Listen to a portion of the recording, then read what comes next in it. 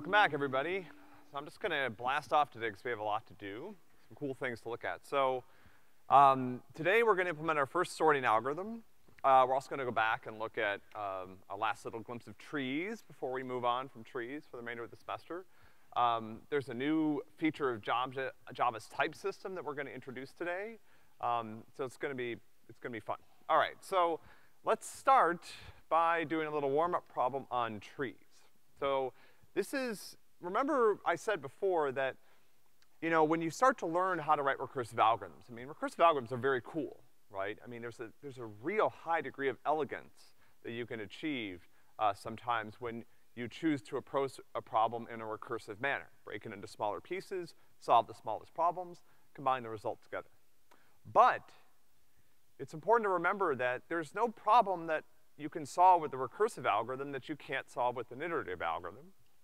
And there's no problem that you can solve with an iterative algorithm that you can't solve with the recursive algorithm. So they're completely complementary to each other. So I think a good way to convince you of this is to essentially flatten a tree. So we use a tree to store a bunch of values, and in some ways, some of the programs that we've written that run on trees, like if I'm looking for a value, say I'm searching for a value in a tree, I can write that program to run on a list as well. And so you might wonder, like, why am I storing the values in a tree? Well, when we start to look at binary search trees, we see, okay, now I've got some additional structure in the tree that allows me to get log n performance for search, which is kind of cool. But let's just demonstrate to ourselves that anything I can do with the tree, I can do with a list by actually taking a tree and converting it to a list. And this is pretty similar to a homework problem you guys did on Wednesday. All right, so here's what we're gonna do. As usual, we're gonna design a recursive, this is a tree traversal algorithm. So this is gonna visit every node in the tree and add it to a list. When we're done, we're gonna have a list that contains all the values that were in the original tree, and then it's possible that we could use that list to do other things. Like, let's say we wanna find the smallest value in the tree or the largest value in the tree. We could take the tree, put all the values into a list, sort the list, and then we would know the answer to some of these questions, okay? All right, so the base case here is, you know, as usual, I've reached an empty tree. If I've reached an empty tree, I don't have any nodes in that tree that I need to add to my list, so I'm good. The recursive step is, as usual, I'm gonna consider my right and left subtree separately. So in order to make sure that every node ends up, every value at every node ends up in this list, I have to add all the values to my right subtree, all the values to my left subtree, and all the values to my right subtree, all right? And the way I combine the results together is I use this list. So I'm adding myself to the list, and then I make sure that all my children in my left tree have a chance to add themselves, and all the children in the right tree have a chance to add themselves. So this is a case where, you know, again, the skeleton of this algorithm that we've been writing, these programs we've been running on trees is pretty similar. But this is a case where it's kind of interesting. The way that we're gonna combine the results is we're actually gonna create a list in the wrapper function, and then we're gonna pass that list down as we recurse into the tree. And the way that we combine the results is essentially by modifying this list. Okay. So let me just pause and talk about this data structure. You guys have actually already implemented these. Lists are a tremendously useful data structure. You know, you can get a lot done. You know, I used to tell people, and I still think this is actually true, you can get a lot done as a computer scientist with just two data structures. One is the list, and the other is something called a map that we will talk about in a few weeks, all right? Lists are incredibly useful. If you don't understand how to use lists and maps, there's a lot of really important, high-impact, real-world problems that you can work on and solve. That's kind of all you need, right? Fancier data structures come in handy, you know, in certain places and stuff like that, but particularly for building prototypes, and for solving a lot of problems that really have a lot of real-world impact, you don't need a lot of fancy data structures, right? You can get by with lists and maps. All right, so we've implemented these together, so you have some idea of how they work, but as, you know, when you go out into the real world as a programmer, your typical approach when you need to use a data structure should not be to implement it. It's not a good idea, and in fact, it's such a bad idea that if you do that in a job or whatever, people are going to be concerned. Because look, you're not the first person in the world who wants to use a list. And people have been working on lists for a long time, and there are existing list implementations. This is true of trees and pretty much every data structure you can think of has a good reference implementation in pretty much every programming language you can think of. And unless you're taking a course where you're implementing these for fun to learn how they work, you should just grab the ones that are already there. So in Java, these are in these packages, array list and linked list. And array list is the one that people tend to use, okay? Now, here's another place where we're going back and we're introducing or refreshing this concept of interfaces.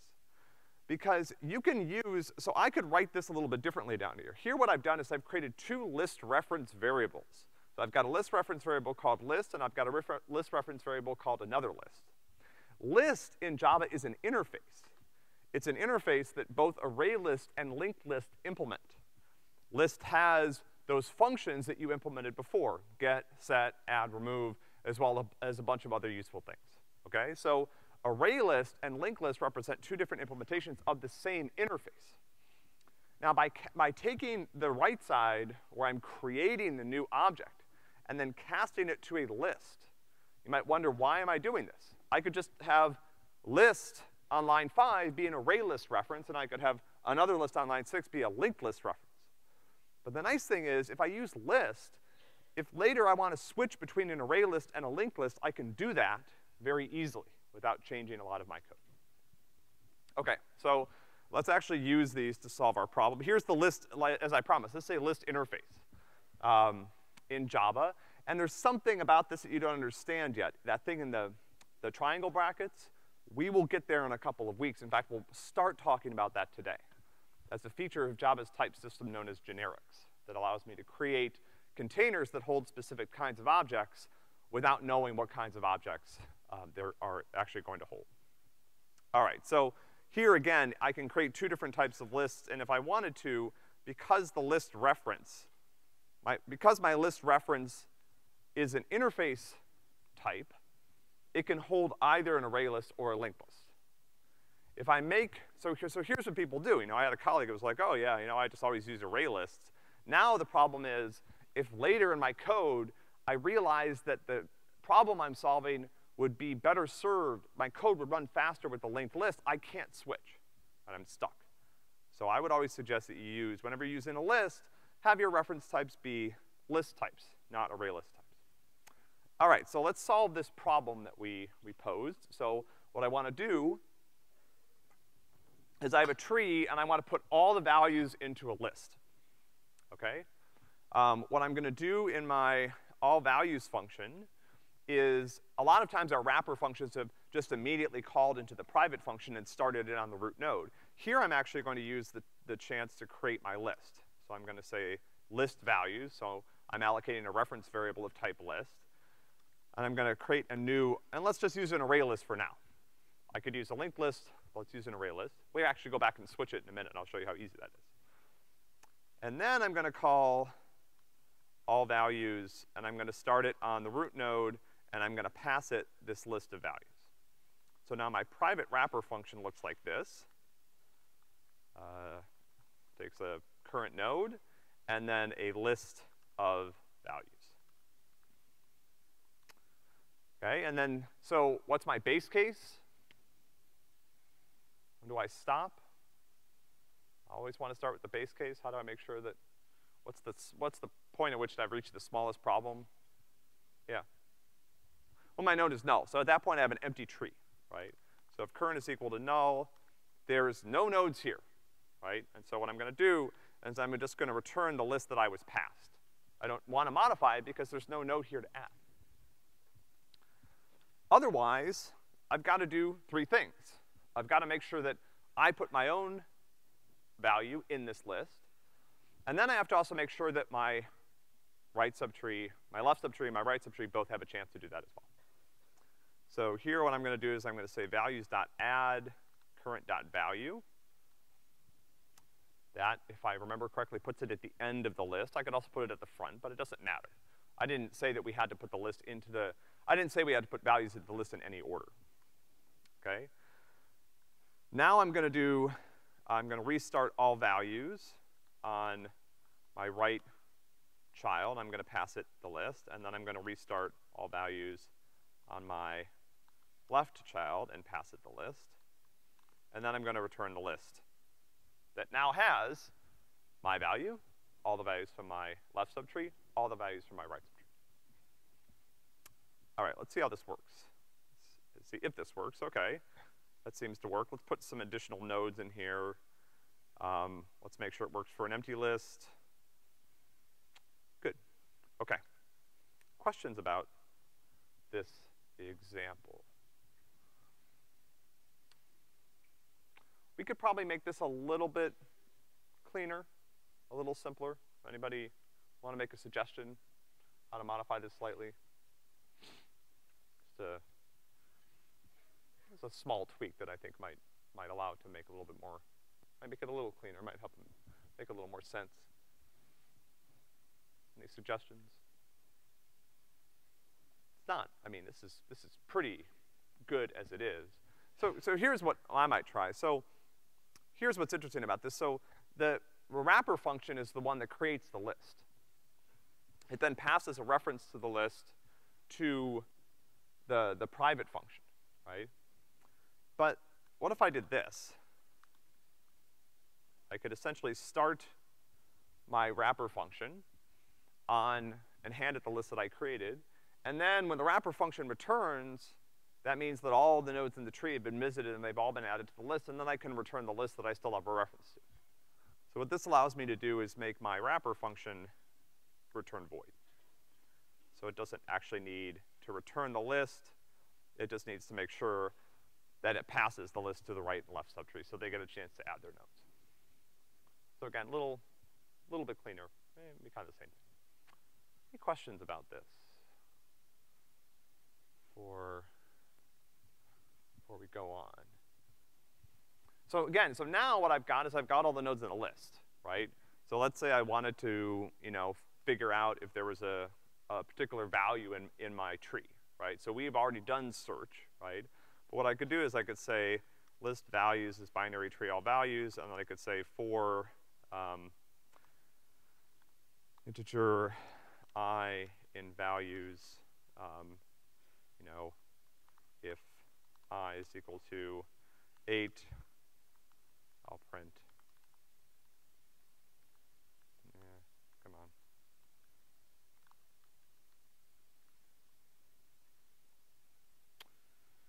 Oh, yeah, right, okay, so this is gonna be, let's see here. Yeah, okay, we'll come back and fix this in a few slides. Yeah, there's a problem with the list that we're getting back, the list of objects, right?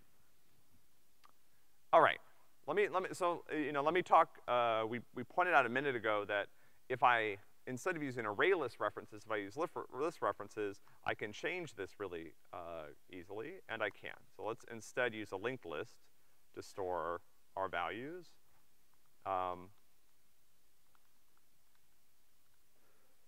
And it works fine. Yeah. So essentially, this is the nice thing about using interface reference variables rather than tying them to specific implementation, right? I don't need to know how the list works. I just need to be able to add items to it, right? All this code really needs to know about values is that I can add an item to it. That's the only thing we're doing. So both array lists and linked lists and whatever other fancy, I think there's something called a tree list that stores things internally in a tree. All of them are gonna behave the same way from our perspective. Yeah. Yeah, so that's a good, that's a great question. So it depends, so can anyone answer this question here? Yeah.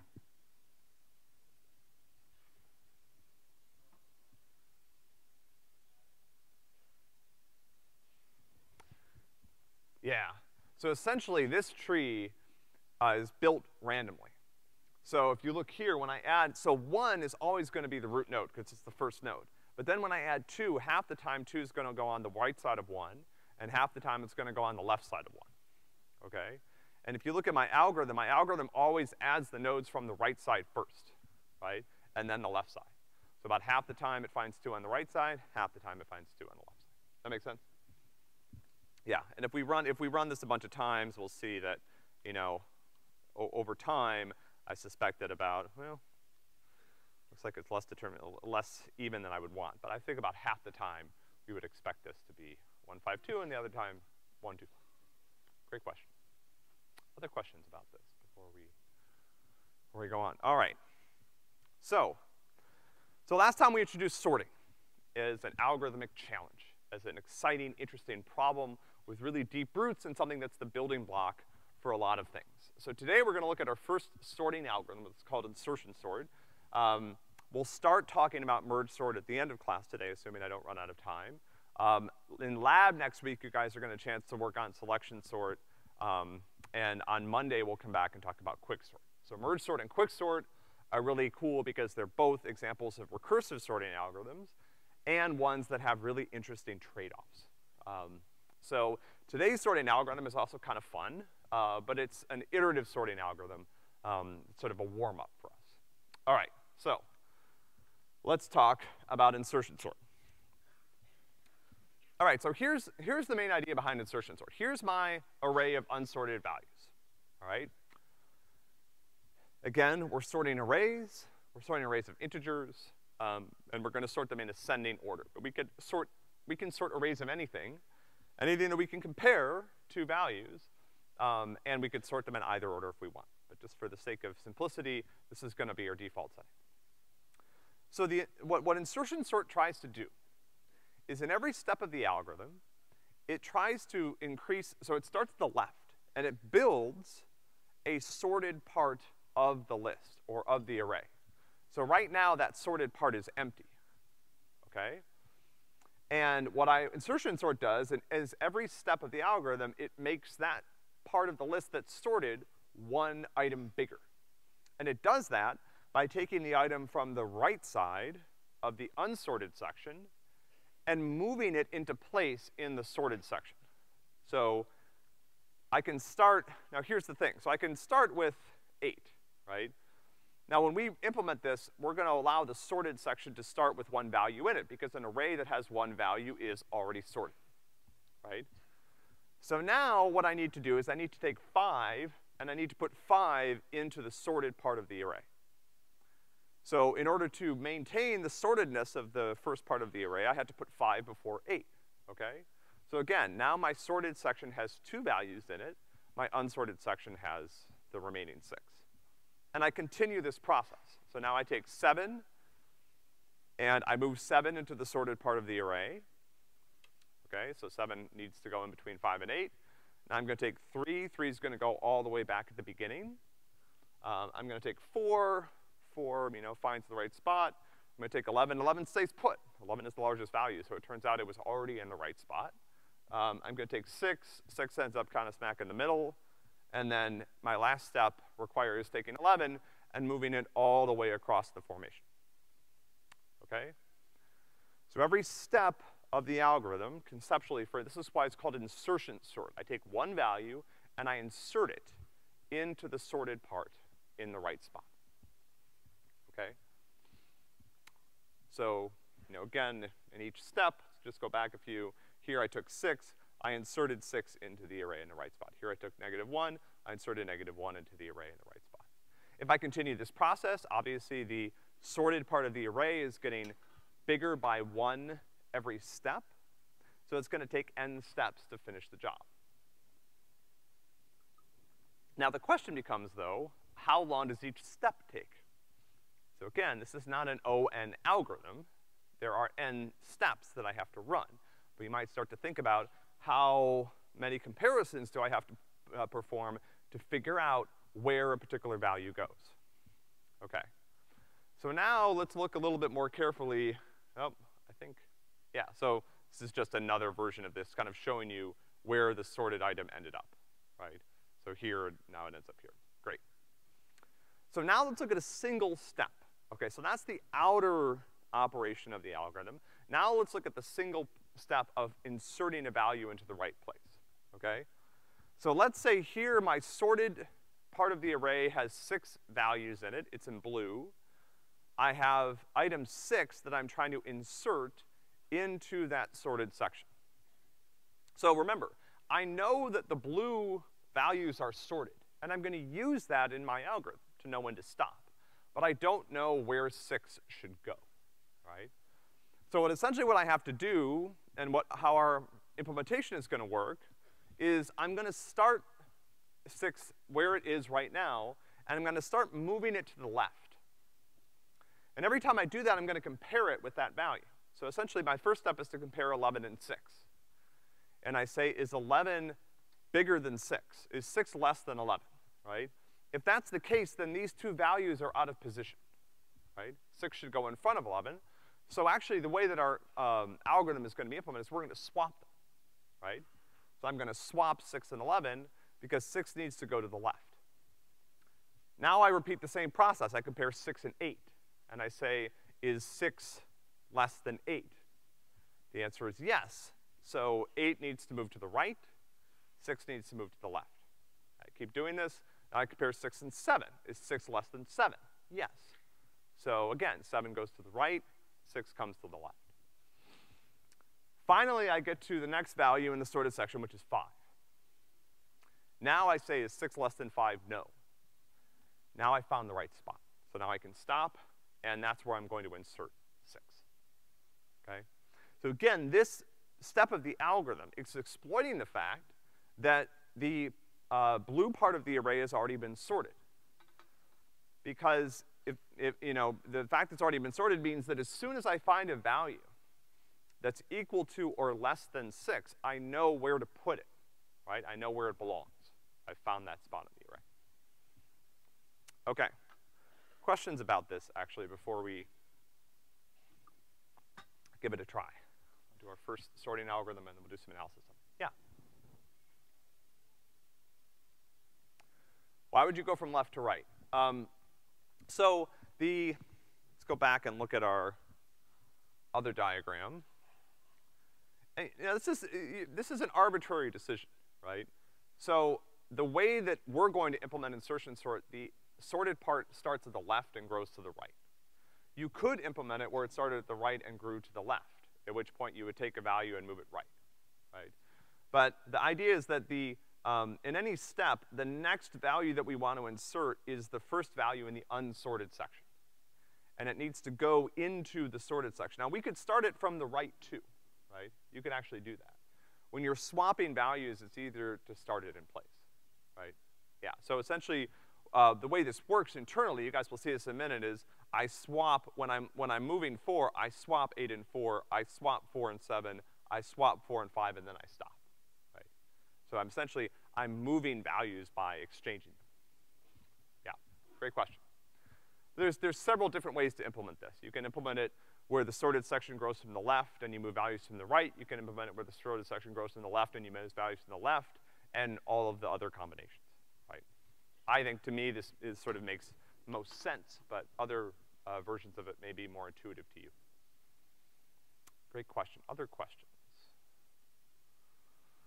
All right, let's give this bad boy a try. This is always the time of year where I do some practice before class, because these are tricky.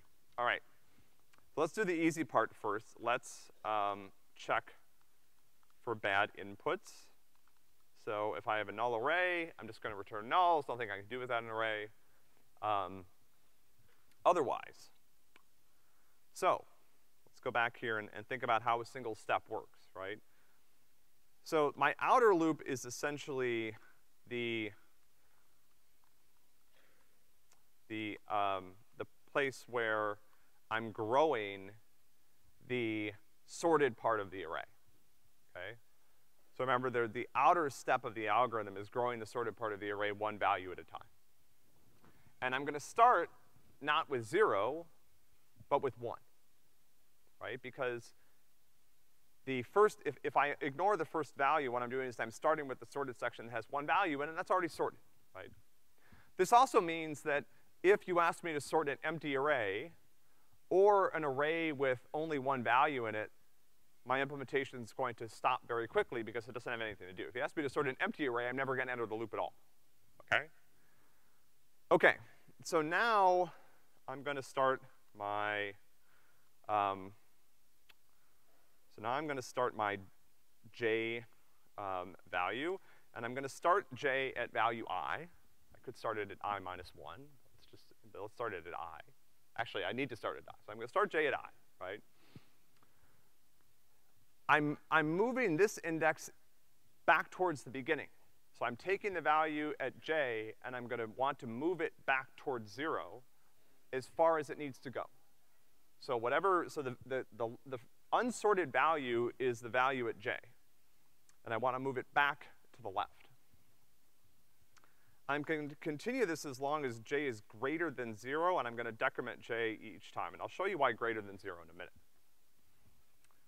All right, so here's the two, and it's useful to think about this when at the first time we go through. Let's imagine we're just thinking about the first two values. So the first time we go through, I is equal to 1, okay? I start J at 1. The two values I want to compare are the values at index 1 and the values at index 0, okay? And what I want to do is I want to say if input array J minus 1 is greater than input array J, then I need to swap them. So what this means is if the value to the left is greater than the value to the right, I need to swap the two.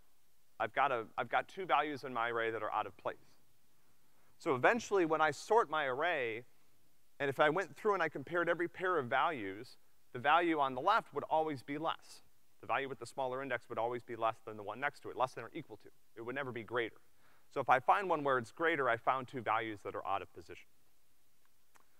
So now what we're gonna do is we're gonna swap them. And this is just a standard swap that I think, we looked at earlier in the semester. So in order to make sure that what I wanna do is swap array J minus 1 and array J. In order to do that, I need a temporary variable so I don't lose the value, in this case, of array J minus 1. So I create my temporary variable, I set it to J minus 1. I overwrite J minus 1 with J, and then I set J to my temporary variable, which stores the original value of input array J minus 1. Okay. So let's see if this actually works. Ah, look at that. Pretty nice. Now, here's the other thing, though. Let me go back. There's one thing that we need to do here in order to make this, make sure that we get the performance that we want here, right? So let's go back and look at our algorithm. So remember what we did. So essentially what we've just implemented is this step, where we're taking the first value from the unsorted part of the array, and we're moving it left, comparing it against its neighbor, until we find the spot where it stops. So here, and then we're gonna insert. So what can we add here that represents, so there's this, so we have the part where we're moving it over. But what else can we put in here that will make it run a little faster and represent the point where it's like, I know where it goes, right? So essentially the code inside the loop is what's doing the swapping, right? And at some point, if I'm not swapping it, what can I do?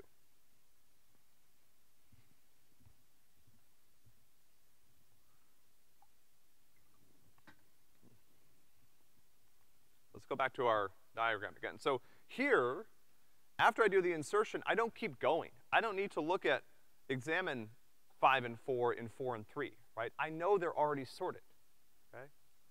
So what can I add to my insertion sort to receive? Yeah, let's put a break statement down here. This is dangerous. Let's see if this still is gonna work. So essentially I'm saying, if the two items are out of order, then I need to keep shifting the unsorted item to the left because it's not in the right spot yet. But if the two items are in order, I've entered the sorted part of the array, and I'm done. I don't need to keep going all the way to the beginning. All right, so let's try this and make sure it still works. It does. Okay. Cool. Any questions about this? This is like good, I know you guys, we started off with this imperative programming and we wrote some kind of gnarly stuff, and now it's like we've seduced you with objects for, the middle of the semester, and you didn't have to write any complicated imperative code, and it's back. Yeah. So insertion sort, selection sort, these can be tricky to think about. Any questions about this? Yeah. Ah, okay, well, so the question was, is there a better way to do it than n squared? And the answer is yes. But let's come back and talk about that in a minute. Yeah, great question. First of all, let's think about what the performance of this algorithm actually is, okay? So what I wanna do here is I want to count the number of swaps that I have to do. And before I return, I'll just print off the number of swaps that I did, okay? So here to sort the array required 18 swaps. All right? Let's make the array one item bigger. Now it requires 22. Let's put another item back in there. Now it requires 23. Well, these are ones that go at the end, that's the problem. Let me put one like this, right? Now it requires 26. Put something like that. 35, okay. Yeah, so how many values in the array? It looks like I have 10 now, and it's taking me 35 swaps to get through the problem, right? So what is the time complexity of this algorithm, right? So what's the worst case? Let's go back and think about our array and one step. So remember, my insertion step stops as soon as it finds the right spot. So what's the worst case for the insertion step? Remember, I started at the right, and I keep swapping, keep looking for the spot to insert it, and at some point, yeah. Yeah, if I have a value that belongs at the beginning of the array, meaning it's the smallest value in the array, then I have to drag it all the way over to the left side, okay?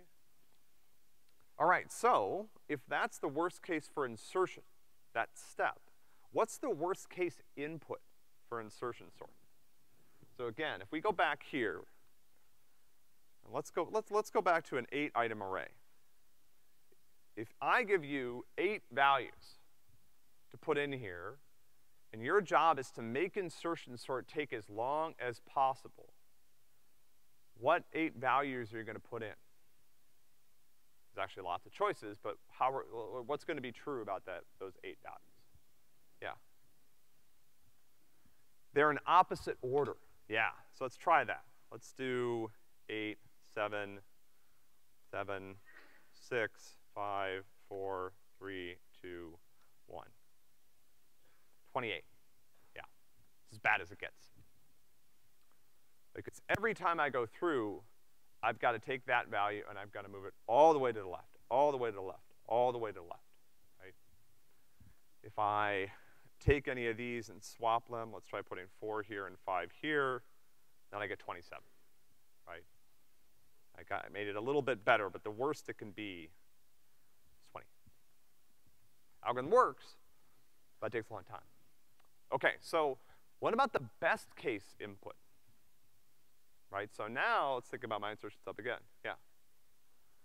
Yeah, if it's already sorted, okay? So now let's do this. 3, 4, 5, 6, 7, 8.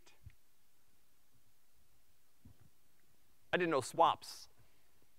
Zip. Right, because every time I went through the array and I picked the unsorted, it was already in the right spot, right? Never had to do any work. You know, and again, if I make this slightly out of order, right? Just do this. I got 1 swap, right? The rest of it was in order, okay? So, worst case is O(n) squared if the array is sorted in reversed order. And again, there's some constant factors here that I'm ignoring. So for example, it's not exactly O(n) squared because I only have to move it I only have to do 1 swap the first time, 2 swaps, 3 swaps, 4 swaps, right? But that outer loop is running n times, and the inner loop starts out running 1 and ends up running n, so the inner loop is running like n over 2. And so it's really n squared over 2, all right? The best case is if the array is already sorted, all right? Average case, you know, again, this is one of those places where it really depends on the data. But typically what you see quoted for insertion sort is O(n) squared. That's if I give it random inputs, right? Not worst case, not backwards, not best case, not sorted, but here's the thing that's cool about insertion sort. I want you to remember this, because really none of the sorting algorithms that we talk about in this class are worthless. They all have some value. The good thing about insertion sort is that it's fast when the array is already sorted. So let's say you have some data and you're pretty sure it's sorted, but you just want to run it through a sorting algorithm to be sure. Insertion sort is a good choice for that, because if the array is already sorted, it's very fast, okay? The algorithm we start talking about in a few minutes, a recursive sorting algorithm called merge sort, does not have that property. It's always n log n, even if the array is already sorted, okay? So insertion sort does nicely there. The other nice thing about insertion sort is that it doesn't consume a lot of extra space. So if you go back here to our implementation, essentially I have one extra temporary variable here, and if I want to be clever about this, I can actually move the declaration of the temporary variable outside of the array. Outside of the loop, sorry. So now I have one temporary variable, that's it. The rest of the work is being done inside the original array, right? And again, when we look at merge sort and we look at quick sort, we're gonna see worse space complexity. They'll require more computer memory to do the same task. Insertion sort is just like, just give me one temporary variable and I'm good, right? All right, so we're gonna start filling out this big chart, and we'll keep coming back to it when we look at merge sort, when we look at quick sort and stuff like that. But this is our summary for insertion sort. Okay. Now, I think I mentioned this last time, but we know that we can do better than this, right? Particularly this average and worst case performance. Sorting algorithms, you can prove, should do no worse than O(n log n), right? And so if you find a sorting algorithm that has O(n squared behavior in the average or worst case, you know that it's not optimal, right? So we know that there are better alternatives out there. Okay. Let me do a very brief digression into Java generics, just to sort of start to seed your mind for things that are gonna come downstream. All right, and this is actually the reason that we had this problem earlier. So again, you're gonna use lists, because lists are super useful, right? We're also gonna use maps and other built-in Java data structures in the future. However, lists have this problem that we observed actually a few minutes ago, and I just decided not to solve because I was excited to get to show you this here, okay? So here's the problem. The way that we've been using lists right now, we have not told Java what type of objects we're gonna put in them. And so essentially what we're using is a list of, can you guys just not have an ongoing conversation during class? I can hear it up here. Yeah, thanks. It's distracting. All right, so the list that I've created on line 6 is a list of objects. So here's what happens. When I add that string to the list, Java upcasts it to an object.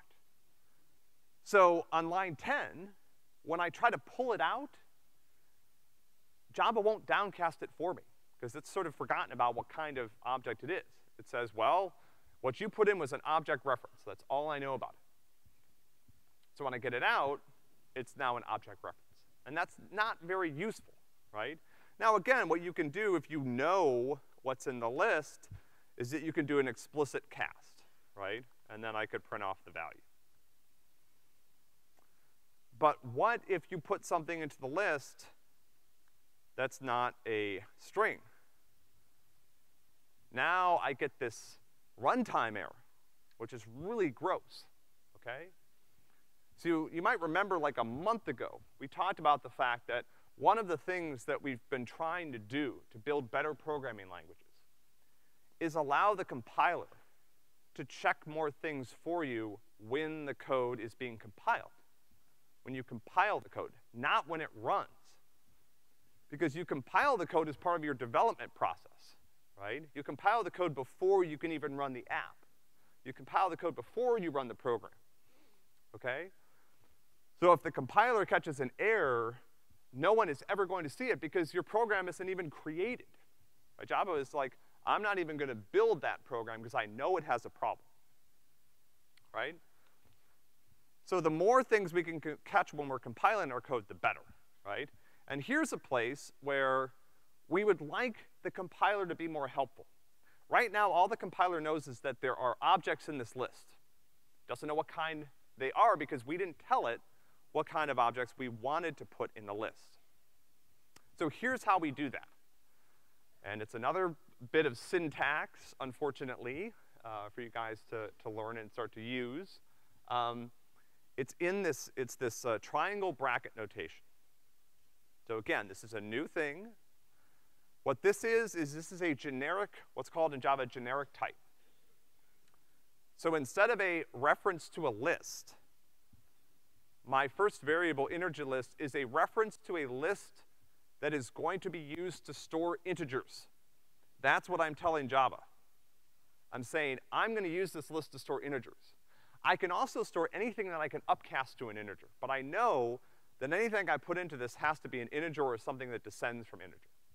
Same thing here. Now I'm creating something that's gonna hold strings, okay?